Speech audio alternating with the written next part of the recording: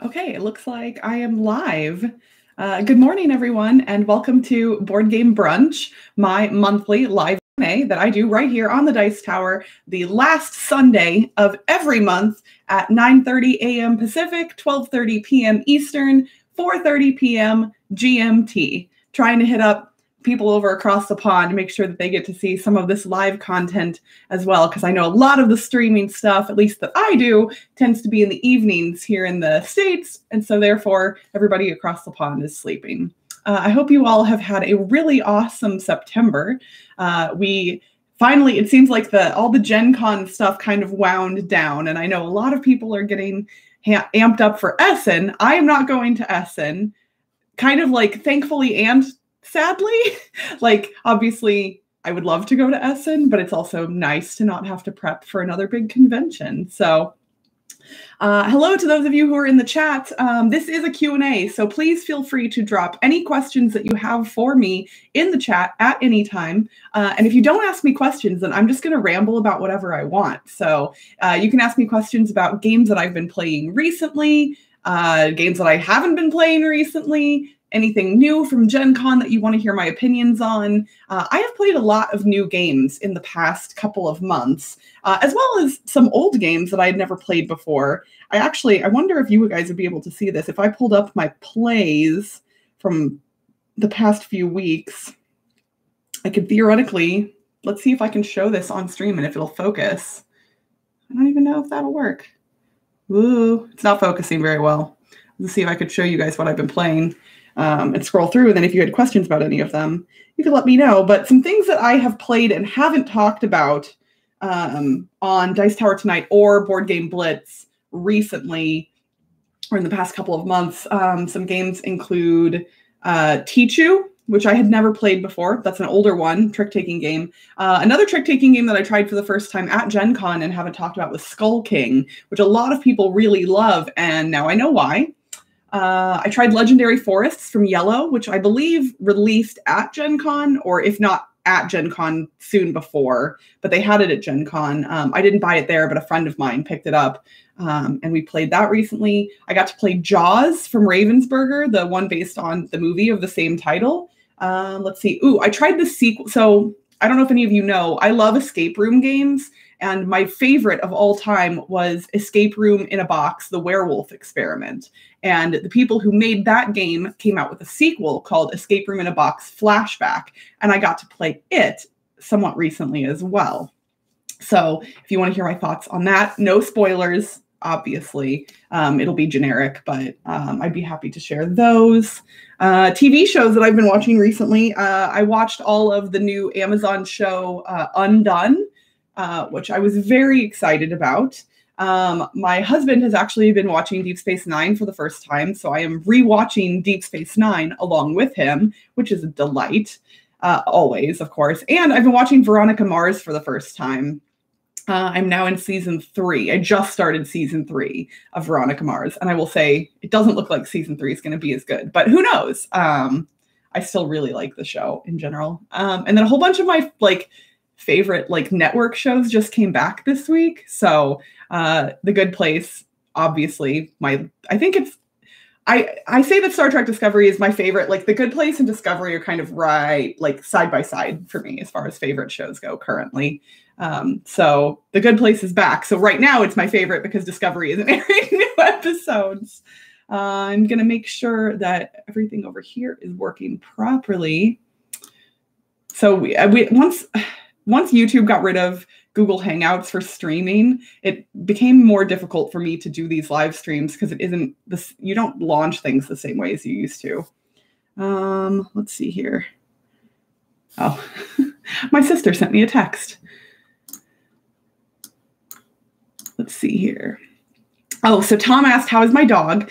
So yes, Lana is doing pretty good. She's still on 3 legs.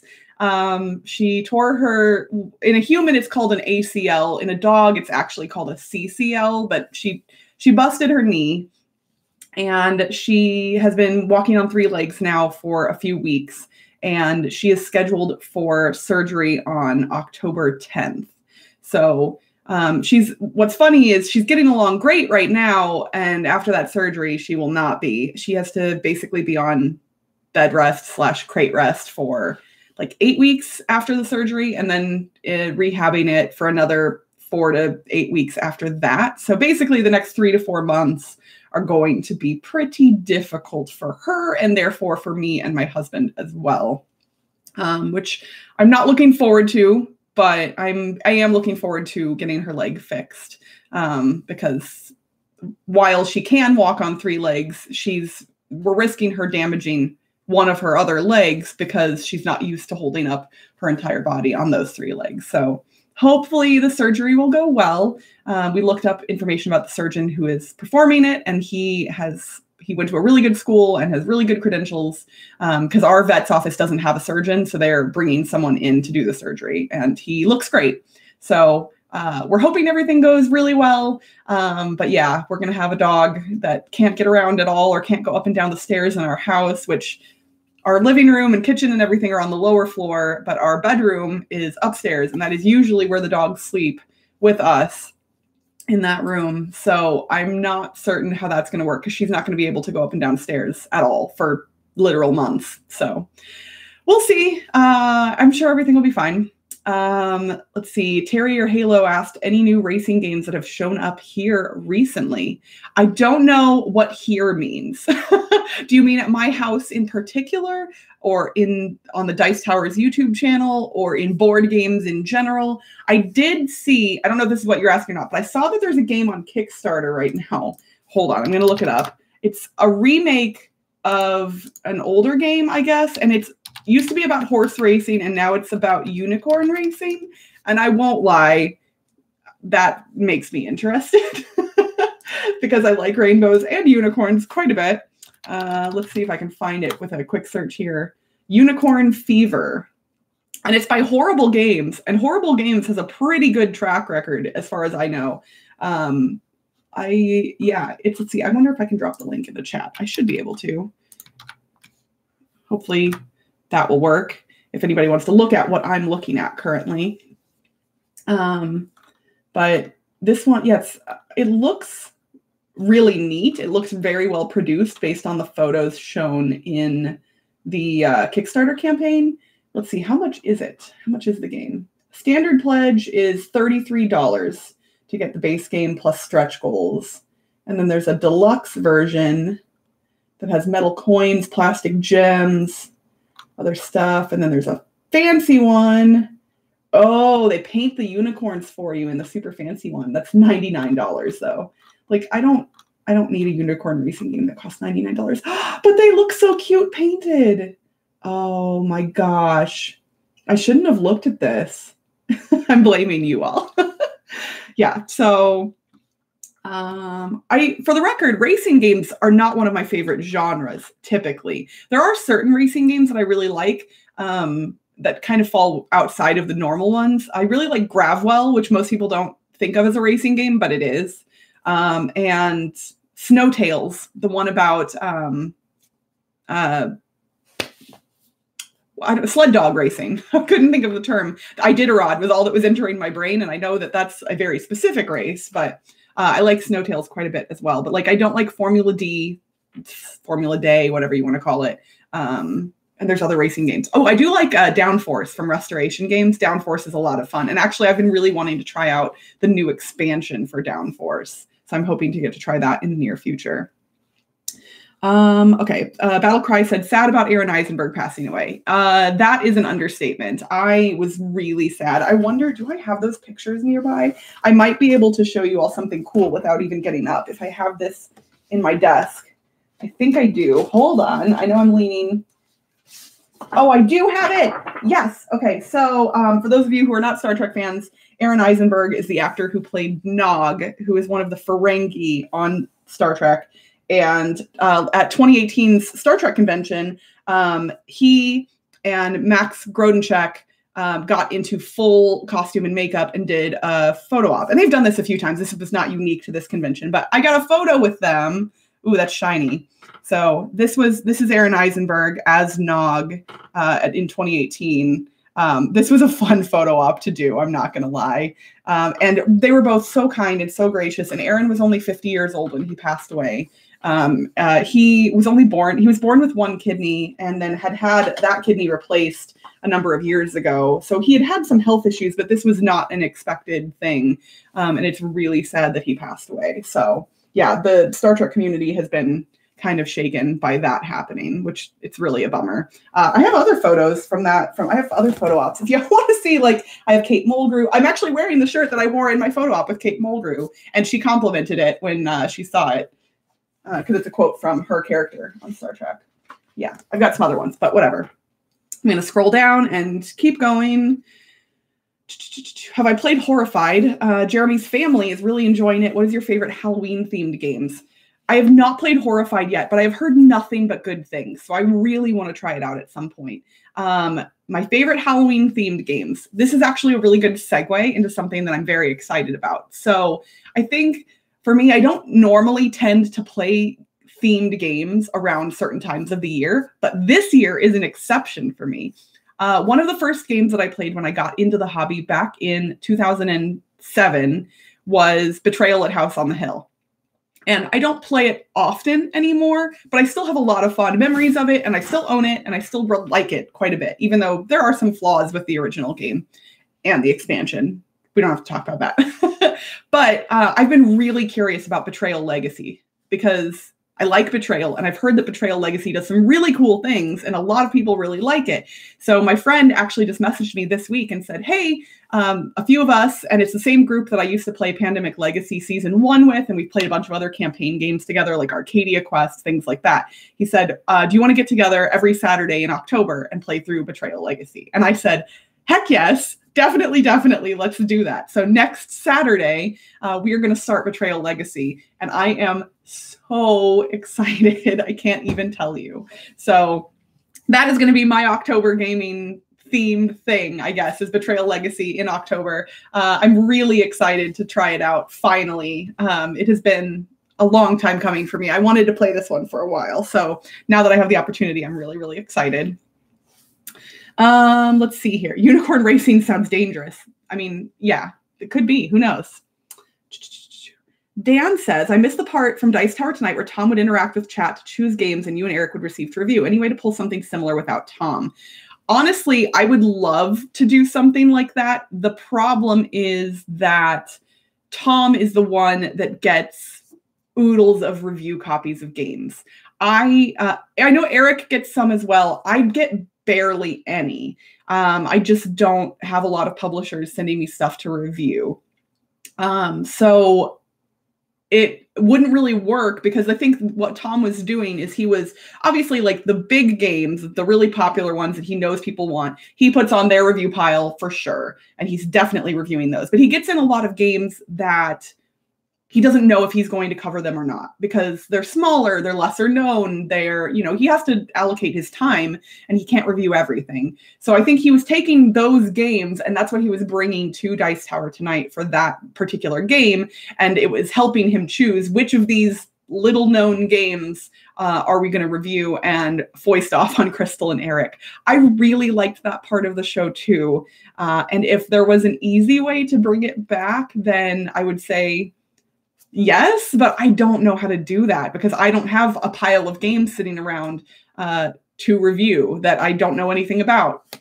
All of the games that are at my house are ones that I have either purchased with my own money or, like, in rare cases, I do get some review copies. They're ones that I've generally talked to a publisher with and specifically requested, or they've reached out to me and I've agreed to take something. So like I actually just got some new games from Haba, which I'm really excited to try out. But yeah, that wouldn't work for this type of game. So if anybody has a solution, feel free to throw it in there. But I mean, I guess I could theoretically take older games of mine and like find ones that Eric hasn't played and send games to him to try. But then I don't know if there's much value in that if it's not newer. Because I think that's what Tom was kind of looking for, is most of the games he was putting onto that pile were newer games, just lesser known ones. And if I took games from my own collection, it would be older stuff. So if there's value in you all hearing Eric or my thoughts maybe on games from each other's collections, that we haven't played, I guess that would be possible. So if you think that you would want to see that, then drop something in the chat and maybe Eric and I could talk and work that out. We just have to pay for shipping, which isn't a huge deal, especially if we don't maybe only do that like once a month. So not too bad. Let's see here. Rude Dog Flick says, how much do you love Grouchy John's coffee? I don't think I've ever had Grouchy John's coffee. I know that there is one near me, but I am a Dunkin' Donuts girl.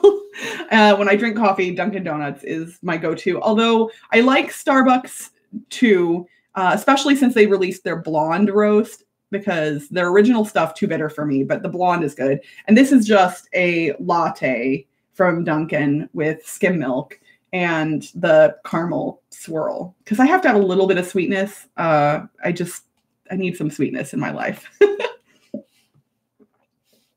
And I ordered this one yesterday. So this is me on day 2, because I ordered the large because it makes sense money-wise, but then I don't drink the whole large at once, because that would be a lot of milk and coffee.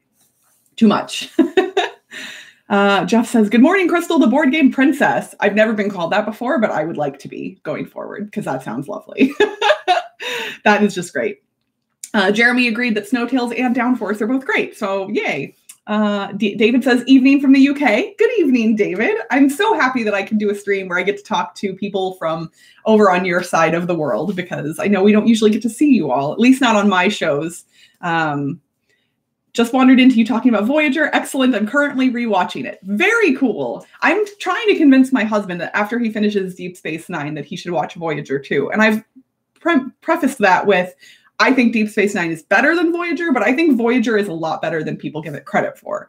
And I really like Voyager. There are more episodes in Voyager that are bad in general, but the overall story I think is great. So Paul says, Betrayal brought me back to games as well. Yay, that's awesome. Yeah. 2007, I was just out of college and working in Kansas City. I had a job at Ameristar Casino in Kansas City, actually working as a cashier in the poker room and then a blackjack dealer, because 2007 was not a good time to graduate from college. I could not find work anywhere. It was right before the recession when nobody was hiring because all the jobs were filled, it seemed. And so I couldn't get work. So I started working at the casino, and one of the poker dealers, Ben, who I miss dearly, I haven't gotten to see him in literally years. He occasionally pops into these kinds of things. So I hope he does. That would be awesome. Ben, if you're here, hello. But yeah, he invited me to board game night at his house, and a whole bunch of us worked the graveyard shift at the casino. Like our shifts were usually 8 p.m. to 4 a.m. or 9 p.m. to 5 a.m., which when I was in my early 20s was not that hard to do. If I tried to do that now, it's not happening. But so we would go over to Ben's house on our night off, and we would start playing games around like 8, 9, 10 p.m. Like that's when we would start, and we would play until 6 o'clock in the morning. And then we'd go to Waffle House and get breakfast, of course. Oh, Waffle House. I love it. But yeah, like we would play lots of different games. Betrayal at House on the Hill was a regular. Race for the Galaxy was a regular that hit the table a lot. Runebound was one that we played pretty frequently. And that was kind of my first big epic board game. And it made me fall in love with hobby games, truthfully. And Runebound to this day is still one of my all-time favorite games. I love it so much. I think 3rd edition is just as good, if not better, than 2nd edition. Although I continue to say this, and I'm going to keep saying it, Fantasy Flight, please give me new maps. Please give me new boards for Runebound 3rd edition. Please. I need new boards. I like all of the extra scenarios and characters, but I need a new board. I just hope sometime that they're going to do that. But yeah, lots of other games that we played back in 2007. St. Petersburg, Ninja Burger. I think Last Night on Earth, he had that zombie game. What else? There were a whole bunch. Puerto Rico. So yeah, that was my foray into the hobby. And then when I moved to Las Vegas in 2008, I didn't have a board game group. I didn't have a board game collection of my own at that point. And then slowly over the past decade, I have accumulated my own collection and then got into the hobby and got into podcasting back in 2015, 16. What year did we start? 2016 is when I started the podcast. It is hard to remember things. All right, let's see. The escape room game that I mentioned, well, both of them, how many players without someone being the odd one out? And how long? Werewolf Experiment, I think you said. Yes. So Escape Room in a Box, the Werewolf Experiment, originally started as a Kickstarter campaign and then got picked up by Mattel and got brought to mass market by Mattel. And I know that sounds like a bad thing. It is not. I know that the Kickstarter edition did have different stuff or more stuff in it. I have never played the Kickstarter edition of the game. I've only played the mass market version. So all of my thoughts are about what, in theory, is the lesser version of the game. And it is my favorite escape room game, like, easily. And I love the exit games. I've really liked some of the unlock games. Escape Room in a Box is a lot of fun too. But Escape Room, the game... No, this is Escape Room in a Box. What's the other one? Escape Room the game? Is that the one with it has the like little plastic thing with the keys? Whatever that one is. Oh, they're all named so similarly. Escape Room in a Box, the Werewolf Experiment is what I'm talking about here. And that one is my favorite. It is hard. It says that it's an hour on the box, but that time can vary based on some things that happen within the game. And it says that you can play with up to 8 people. I would say 8 is definitely too many. Like 100% you do not want to play with 8 people. There aren't enough things to go around for that many. And I think that's true of most escape room board games. I think the highest end of the player counts are usually a bad idea. I played both the Werewolf Experiment and the sequel Flashback with 2 people. And we were worried that 2 people wouldn't be enough. And I will say that we had an amazing time playing it with 2 people. So I would say, based on our experience, you could go up to 4 people easily and be just fine. No issues at all. I would say more than 4, and you're going to end up with that situation where a couple people are working on a thing and somebody else is sitting over here and now they've solved it. And the other person is like, well, what happened? I didn't even get to participate in that part.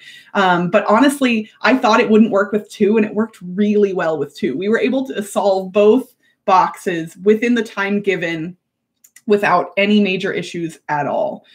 So these are definitely, I would say, on the easier side of some of the escape room games, but they are more clever than a lot of the escape room games. And honestly, like, my favorite part of escape room games are those moments, those aha moments that you have where you're just like, I can't figure this out.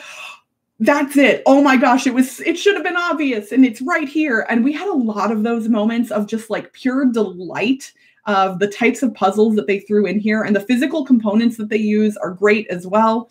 And while you do manipulate the pieces in a way that makes them somewhat unusable again, if you go to their website, you can actually print off new components to put back in the box to make it reusable. So I really love both Escape Room in a Box, the Werewolf Experiment, and Flashback. And the difference, they're similar in the types of puzzles that they utilize. The Flashback game is unique. And this, again, I'm not spoiling anything here. But when you open up the box, you see that there are 3 different paths to take, and they're color coded. So there's the red path, I think the blue path, and the purple path. Each one has its own set of puzzles that lead to one another to a final thing. And so what it says is theoretically you can break it up into multiple play sessions. You can play the blue one night, and then the purple another night, and the red another night, or whatever.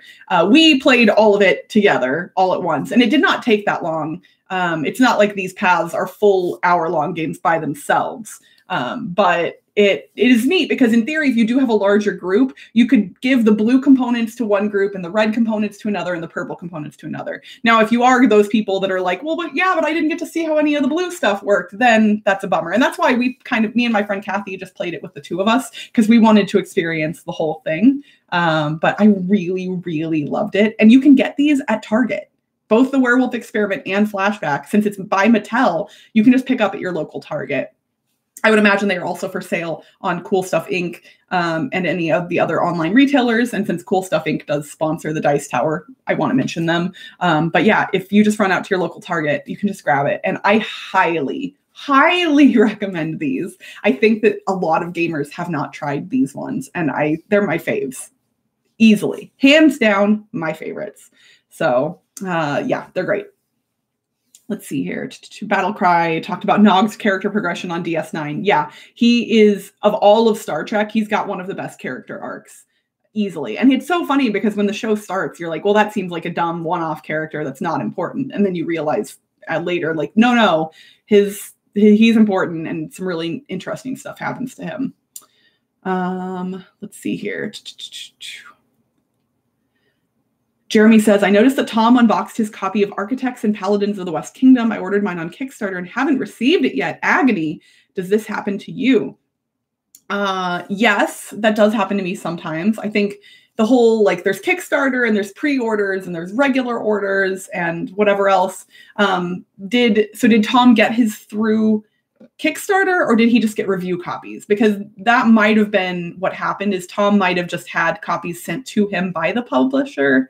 I don't know that for sure. I'm not certain, but yeah, sometimes I have seen games that I ordered end up in other places first. And there have been instances where Kickstarters ended up being sold at conventions before they shipped to Kickstarter backers because of issues, that the publisher was having and whatever else. And honestly, I've kind of gotten to a place where it doesn't bother me because, yes, if I'm excited about a game, I want to get it as soon as possible so I can play it and try it and hopefully enjoy it. But other people enjoying a thing doesn't necessarily lessen my experience. So I kind of just like, oh man, they've got it and I don't. And then I just move on. And that's it. There's so many other things in the world to worry about that's one that I try not to stress about.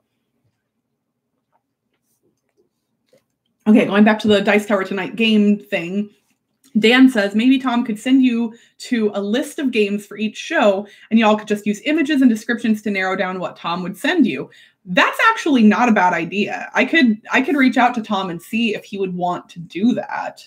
Honestly, though, I think the reason Tom liked that game so much was not that he was making us review possibly crummy games, but he liked torturing us, like with his like trivia and random stuff and making us battle it out between the two of us. So, but that is definitely an idea that we could approach for sure.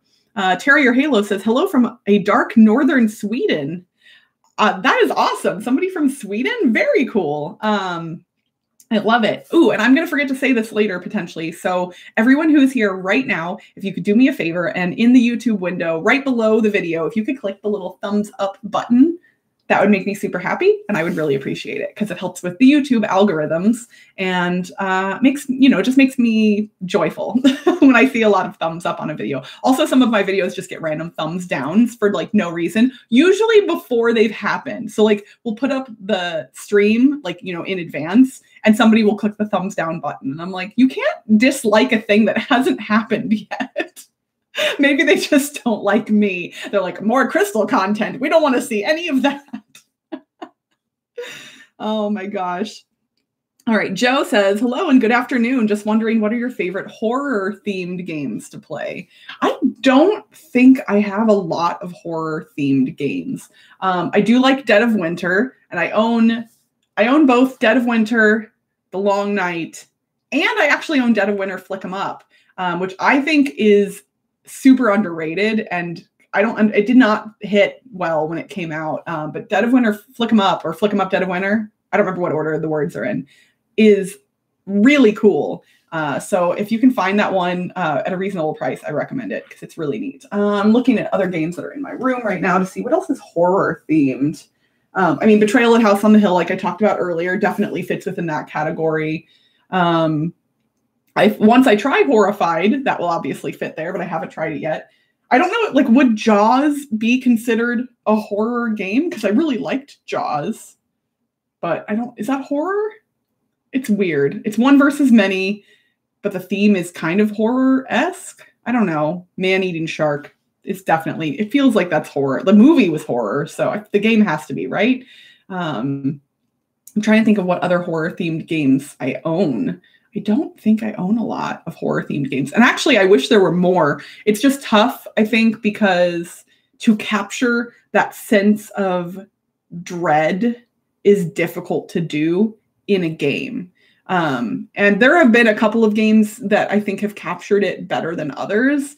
But I think usually without the ambiance of music and visuals. Like in a movie, it's hard to capture that scary vibe or that like jump scare vibe. And there have been games that have been able to do things like that. But it's hard to say what without spoiling certain stuff. So we had a boosted comment from Otter. Hi, Otter. He says, my favorite horror game tip is Mythos Tales. So I have actually played Mythos Tales. I've played through the entire campaign of Mythos Tales. So for those of you who don't know what Mythos Tales is, Sherlock Holmes Consulting Detective is a game that came out originally in the 70s.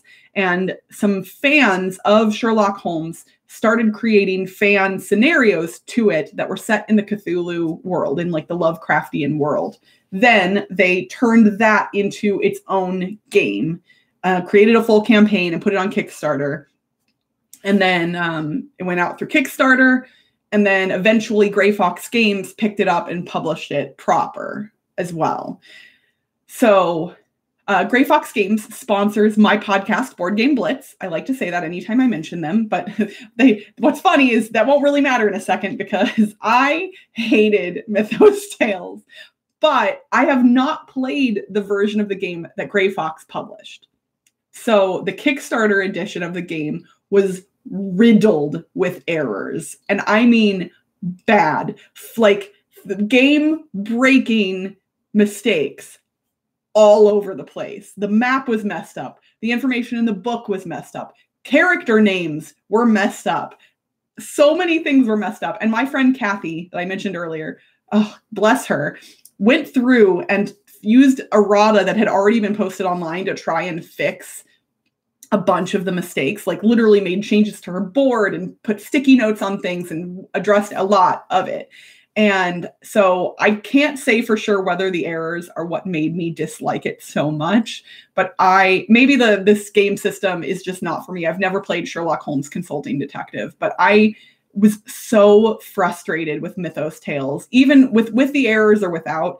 There were certain things that, like, when you got to the end and saw what the solution was, I like to have that feeling of, oh man, we were right there and we almost had it and darn it, we just didn't figure it out. In Mythos Tales, that's not what happened. In Mythos Tales, it was always, wait, that's the solution? How? Where? Why? We never would have gotten that. And we would look back and try and figure it out. And just literally, we were nowhere near the correct answers in a lot of instances.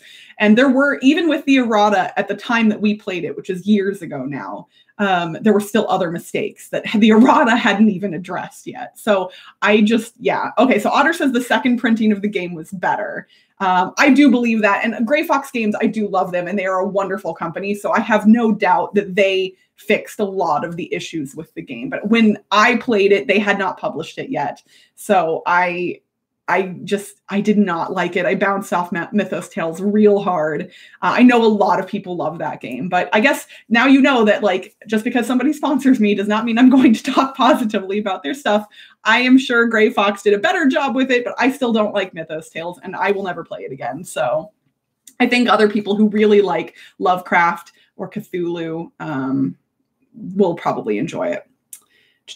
Oh, Alex wants me to move the microphone closer because there's an echo. Yeah, this room, I don't have all of my soundproofing up at the moment.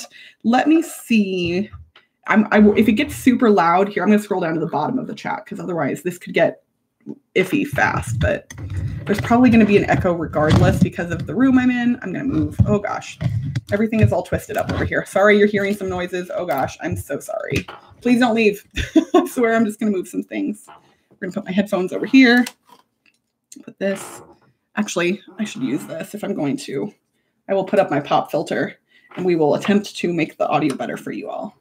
To twist this onto my desk because I don't have a way to twist it on my current microphone. And then I'm going to move the microphone closer to me and I will be able to turn the volume on it down, but please let me know if the volume goes completely crazy loud. Okay. So let me know quickly. I'm going to be picking it up. Warning to people wearing headphones in case the noise from me picking it up is bad. So prepare yourselves. Okay, ready? All right, here we go. We're going to move it. And we're going to put it over here. Sometimes when I put it too close to myself, everybody complains that I'm really loud. I mean, I'm just a loud person. So we'll just do like this. And just here, we'll move this right here. You guys will just have to look at the pop filter. I apologize if the audio quality has been bad for the whole episode, but please let me know how that sounds, if that is better. I'm not seeing any new messages in the chat. So have you all left? I don't know what's happening. Sounds great. Okay, well, I apologize because if I get loud again, it might get intense because the microphone is closer to me now. Better. Okay, cool. So perfect. I'm going to scroll back up because I know I missed a bunch of stuff when I saw those messages and scroll down. Let's see here. Comments about Voyager. Yes, Voyager is awesome. Jeremy says, I really want to play through Clank Legacy, so I'm actively trying to recruit a group so we can play it when it comes out. I am also very interested in Clank Legacy. I really like Clank quite a bit, and I want to play Clank Legacy also. Also, I have a sneeze stuck in my nose right now. I don't think it's going to come out, but I might be making some funny faces until it goes away. Oh my gosh. Alex says, what are your favorite small box games? Well, the Tiny Epic series, I really love Tiny Epic Quest of that series quite a bit. I love a lot of the Button Shy wallet games. My favorites are Sprawlopolis, Circle the Wagons, and Tussie Mussy, which is literally shipping to Kickstarter backers right now, but I've played the print and play version of Tussie Mussy before.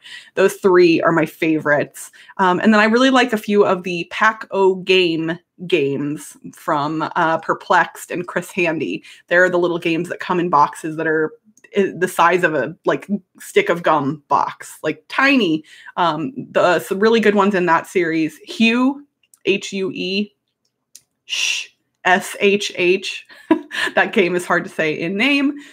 Dig is really fun. What's the SOW is good. And I haven't played all of those, but I do own all of them. I just haven't played all of them because, yeah. Let's see here.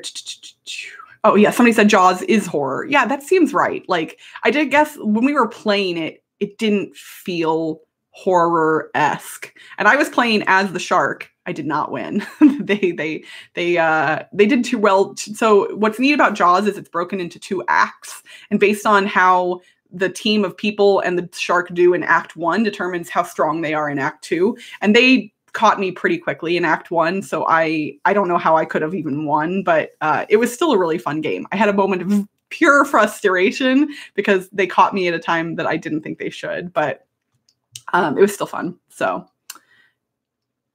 Bones and Banners is from Gustavsberg, Sweden. Good time for a live stream. Awesome. I probably pronounced the city wrong, and I apologize. Last Friday also has a classic horror theme. That's true. I've heard of Last Friday. That's kind of like the slasher, like murderer going after a group of teens feel. I've never played it. I've heard mixed things about that one. I know some people really like it and some people aren't as big of a fan, but Richard Saunders is a fan of Mythos Tales, says it's pretty awesome, and says that the 8th Summit publisher is no longer around. Oh, I didn't know that. Joe Leal, I actually have Atmosphere since, oh my gosh, how did I forget Atmosphere? Hold on, is it like nearby? Can I grab it? I feel like it's in here, but maybe it's not. Sorry, I keep trying to look around my computer monitors. Atmosphere is awesome. I love it. Also called Nightmare for those of you who are in the States, but I have a copy of Atmosphere, the one that came out in the UK. Dan Hughes of Sporadically Bored, and you all have seen him on Board Game Breakfast with Cora. He actually got a copy of Atmosphere for me a couple of years ago. So delightful. I love that game so much. And actually, Matthew Jude recently picked up one of the sequels to that game for me that is impossible to find in the States, but in the UK, it shows up in thrift stores all the time. So Atmosphere had, the base game, and then there were 3 expansions to it, which gave you new cards and components, but you used the first game's board. And they came with new VHS tapes as well. But then after those 4 were released, a new game was released in the same line. It's called Atmosphere, like Khufu's. Hold on. I'm going to have to look it up. Atmosphere. I got to spell it right. Atmosphere, F-E-A-R. Khufu the Mummy. Is that what it's called? Yeah, Atmosphere, Khufu the Mummy, the board game, or DVD board game. So yeah, it comes with a DVD, the board, and a bunch of cool components. And Matthew Jude knew that I wanted a copy of it, and he found one in a thrift store and got it for me. And he has it over in the UK, and I am so excited to get it from him at some point because I've never played that one, and I really, really want to. So yeah, as far as horror games go, that is the best. I mean, and by best, I mean not actually the best, but most enjoyable. I don't know. Atmosphere is a great time. Especially if you have people that get into it, it's really good. David M asks, does Dice Tower have any plans for a gaming marathon? I don't know is the answer to that question. I would imagine yes, maybe, possibly. But since I am not located in Florida with the rest of the gang, I don't always get to hear all of the discussions that go on about upcoming events. So they just had the retreat at the beginning of September. They are going to be going to Essen here in the near future. And then I'm going to PAX Unplugged. I don't know if the rest of the Dice Tower is coming to PAX Unplugged. I'm just going on my own. So if any of you are going to be at PAX Unplugged in December, I will be there. And then we've got the Dice Tower Cruise in January. And then we have Dice Tower West at the end of February, beginning of March. And that's here in Las Vegas, where I live. So there's a lot of things coming up in the near future for the Dice Tower. So I would imagine if they're going to do a gaming marathon, maybe December. I don't know. I'm just guessing. I have no actual information. So who knows is the answer.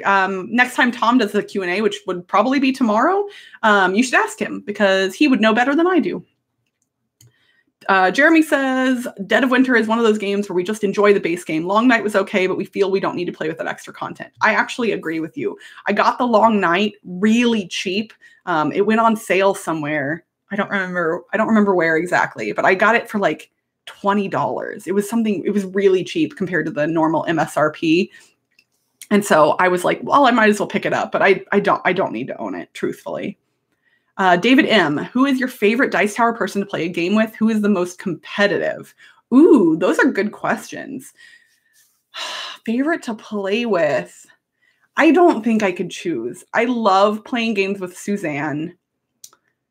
I love playing games with Z. I love playing games with Eric. I haven't played a lot of games with Sam. Tom and I have played a few games together here and there. I think Tom is pretty competitive. It's weird because he acts like he doesn't care, but I think he does. Sam might be kind of competitive as well. Z's pretty chill. Eric's pretty chill. Suzanne is generally pretty chill. Oh no, Jason. Jason is the most competitive. I should scrap everything I just said about competitive people. It's Jason. Don't play games with Jason unless you want to get your butt kicked, basically. Oh my gosh. Okay, let's see here. Have I had the opportunity to play games at conventions with other Dice Tower members? If so, what was your favorite experience? Yeah, I've played games with all of the other Dice Tower people multiple times over the past few years. My favorite experience, so the first year that Tom, Sam, and Z came to MeepleCon, and MeepleCon is the convention here in Las Vegas that is now Dice Tower West, but it used to be called MeepleCon. So the first year that they came to that event, a person that used to be in my game group named Tony brought out the game Pecunia non Olet, which I'll let you all Google that. I think based on my pronunciation, you should be able to spell it reasonably. It is a game about running toilets in ancient Rome. And you literally have Roman citizens lining up to use your bathrooms. And there are long wooden pieces that get placed onto the toilets in your area. And I will let you all figure out what that. So Tony brought this game out and made Tom, Sam, and Z play it. And the poop jokes that ensued were just... It was nonsense. The game is not that good, for the record. Like, it really is not. But the fun that we had playing it was very memorable. And it was one of the first times, I think, so I had already played a game with Z during that MeepleCon, but I don't know if I had played anything with Tom or Sam yet. This was a few years ago. And so I think that was the first game I ever played with all three of them together. And I totally won, by the way. I guess I'm the best at running toilets in ancient Rome. That's not really an accomplishment, but whatever. It was a lot of fun. Lots of euphemisms and toilet humor. And yeah, it was a good time, you know, if you enjoy juvenile humor every now and then. So, oh, and Otter, saw this earlier, but I didn't mention it. Otter said, so excited to meet the Dice Tower crew in Essen again. I am sure that they are very excited to see you too. I so wish I could be there. I wish I could go to Essen. It's just so far away, like literally so far away. All right, let's see here. Sprawlopolis is so good, says Alex. I love that it can just fit in your pocket. Sprawlopolis is way better than it should be based on the fact that it's only 18 cards. Excuse me. It is cooperative. It works well for 1 to 4 players. An 18 card cooperative game, and it is brilliant. It's so good. I really love Sprawlopolis. Go to Button Shy's website and buy that game, y'all. It is amazing. You will be blown away by how much game there is in those 18 cards. Honestly, it is great. Let's see here. Vanessa says, happy brunch. Vanessa says, I'll be there. I'd love to play a game with you, Crystal. I imagine you were talking about PAX Unplugged from earlier, and that sounds awesome. Definitely come find me and we'll play a game together. And then Richard said, can you only get Sprawlopolis from their website? Is it in distribution? I think you can only get it directly from Button Shy. But one of the cool things that Button Shy does is when they run a Kickstarter campaign for a new game, usually you can add on their other titles as part of your pledge. So if you keep an eye on Button Shy's Kickstarter campaigns, you should be able to back a new game and get some of the older titles too. And Sprawlopolis, Circle the Wagons, and Tussie Mussy are the 3 that I would most highly recommend. There are others that I've played that are also good, but those are my 3 favorites. PAX Unplugged is close to BGG Con, and BGG Con is the best. I went to BGG Con last year and had a really good time, but I just had to make some decisions this year, and the timing for BGG Con didn't work out for me. And also I would have had to take more time off work. And since the Dice Tower Cruise is in January and Gen Con was in August, days off between those 2 things for me are tough. I don't have as many. And I'm able to do PAX Unplugged with less total days off from work. So, and I've never been to PAX Unplugged, and I don't usually go to a lot of cons on the East Coast. So I'm really excited to check out PAX Unplugged. But yeah, BGG Con was great also. I really loved it. There's not a particular reason that I'm not going back this year, other than just it doesn't work out this year. So, oh, Jeff Rainwater put the description of Pecunia non-OLED in the chat, which I can read for you all if you didn't see his comment. It says, a card game in old Rome in which the players act as rental toilet owners who have to earn their money from the Romans who feel an urgent need. That's very true. Oh my gosh. Let's see here. David asks, David says, this might be really random, but I just came back from making a sandwich. Do you like mustard? If so, what's your favorite sandwich type?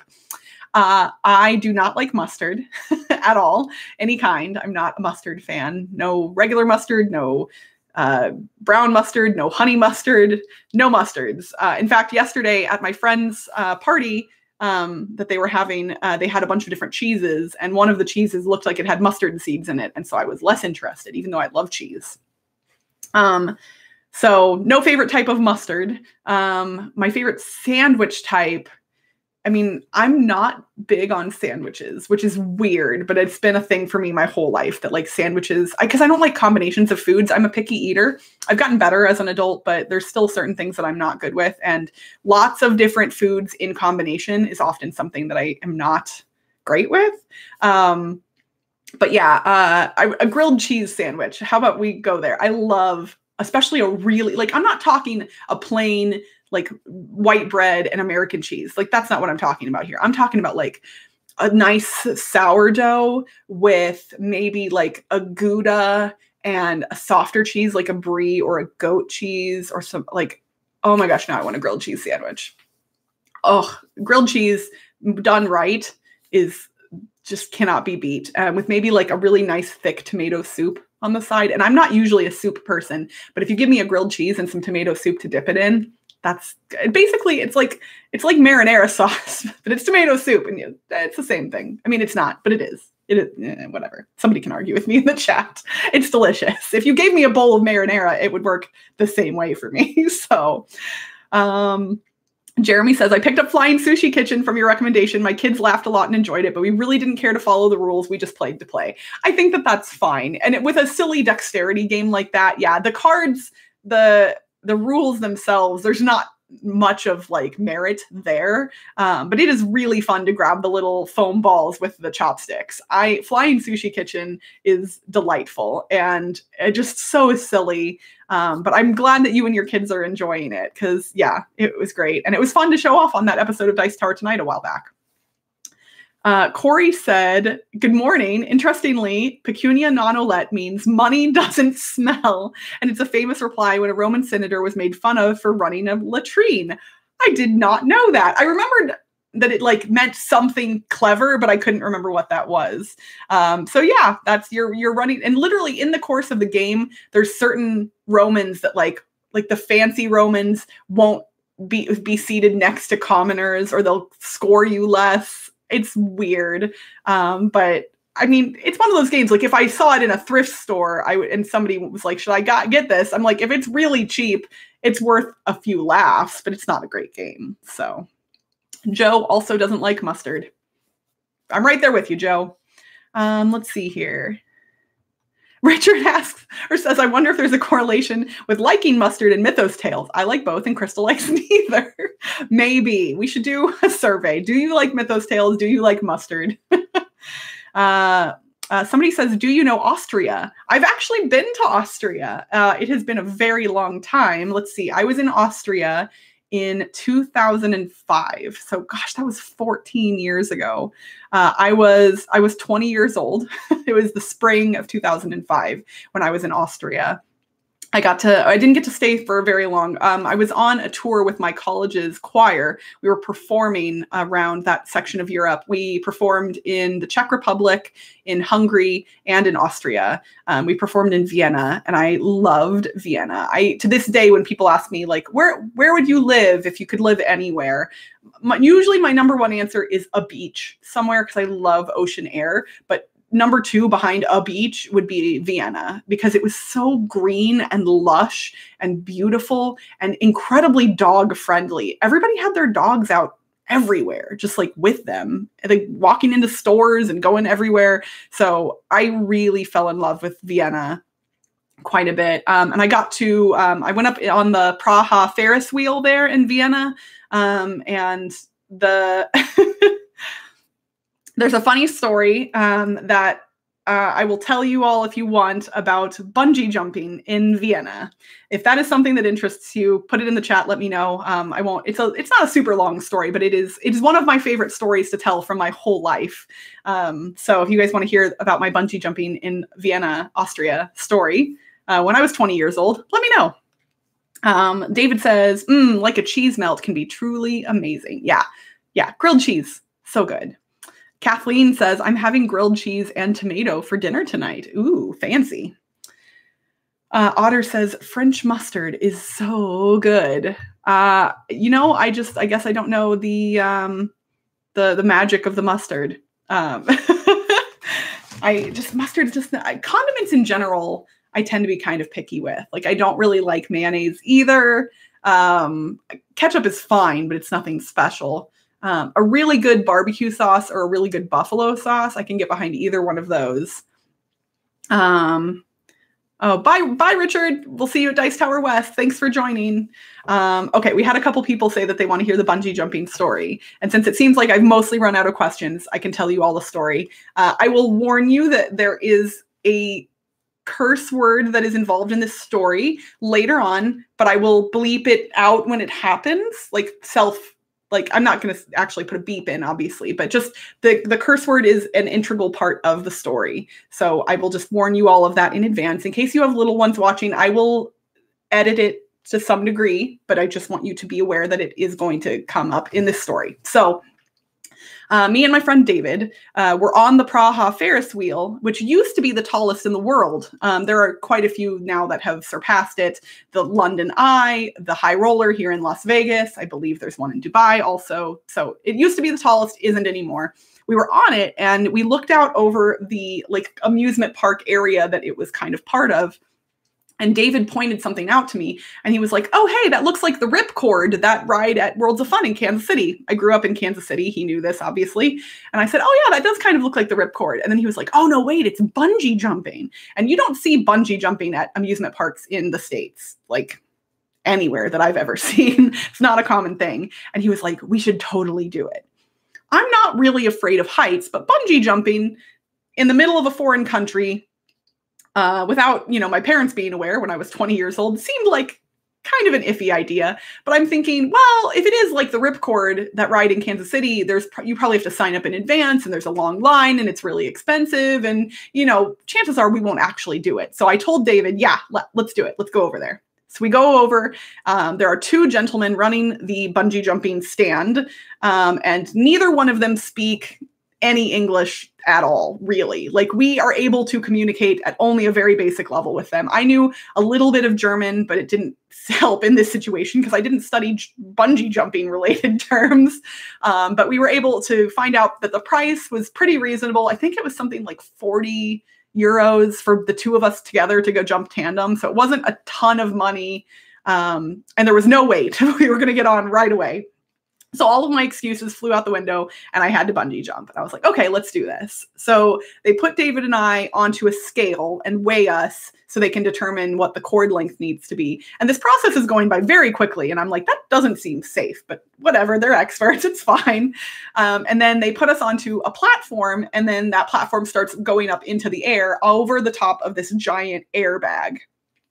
And that's all that's below us. Not water, not like it's just like one of those things that you see in like summer camp movies that's in the water, like the Blob kind of whatever. It's like a big airbag, but it's on the ground. So the platform is raising up over this, and it's slow. So we're just going up and up and up and up and up. And the gentleman who is on the platform with David and I tries to make small talk with us, but since he doesn't really speak English, it doesn't go well. So he's asking us where we're from, kind of, and we're trying to explain our college was in Iowa. So we were like, Iowa, United States, middle, corn, farming, like we're trying to give him some words, and he's nodding, but you can tell he doesn't have a clue what we're saying, which is fine, whatever. Everything's fine. Platform gets to the top, and warning, this is the part of the story I warned you all about in advance. Again, I will self-edit, but just be aware. David looks out like over the edge of the platform, and he kind of like leans over and he looks. And the gentleman, who has not spoken coherent sentences of English to us the entire time, turns to David and looks him dead in the eyes. I'm going to move this. And he says, "Don't look down. It's effing high." And he did not say the edited version of that word. He said the actual version of that word. And David and I were just like, wait, this is the sentence he knows in English? This is the sentence he knows?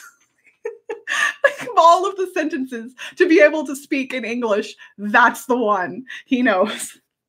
So he takes my arms and wraps them around David, and takes David's arms and wraps them around me. And I'm thinking, okay, moment to compose ourselves. After that, holy moly, I gotta think about this a little bit. And he goes, 3, 2, 1, and shoves us off the platform. And just like no time for us to reconsider or ask for a refund or anything. He just shoves us off the platform, and we are bungee jumping. And it was honestly like one of the best experiences ever. Truthfully, bungee jumping can be quite painful, and it was a little bit for us because as you're bouncing, like all of the blood in your body is following what gravity should do, and it's kind of rushing into your head, and that's not very comfortable. But yeah, that was an amusing experience. And we used to have video of us actually jumping. And it was on David's MySpace page way long ago. And I think it's been lost to time. I don't have a copy of it anymore. But I was basically just screaming the whole time. So just picture this, me, normally, but just like at a higher volume and a higher pitch for like a 2 minute straight. That's basically all it was. So that is my bungee jumping in Vienna, Austria story. I hope you all enjoyed it. It's one of my favorites to tell, and I've never told it here on YouTube before. So let's see here. I don't think we have any other questions in the chat, and we are basically at our end time. So again, if you guys haven't clicked the thumbs up button below the video, please do that for me. I really appreciate it. And thank you all so much for joining me for my monthly Q&A. I am here every Sunday, not every Sunday. Oh gosh, that'd be too much. I am here the last Sunday of every month at 9:30 a.m. Pacific, 12:30 p.m. Eastern, 4:30 p.m. GMT. And I love speaking with you all and answering your questions. We have another episode of Dice Tower tonight coming up. Is that this week? Yes, this Wednesday. And that is at 6 p.m. Pacific, 9 p.m. Eastern, so less friendly for our European friends and further. But hopefully some of you all will be able to join Eric and I for Dice Tower tonight. And thank you all again for joining me. I've really enjoyed speaking with you all. I hope you have a wonderful Sunday, a wonderful rest of your weekend, a great week, and a wonderful October. We're heading into spooky time. And yeah, I will see you all later. Thanks for joining me for Board Game Brunch. Bye.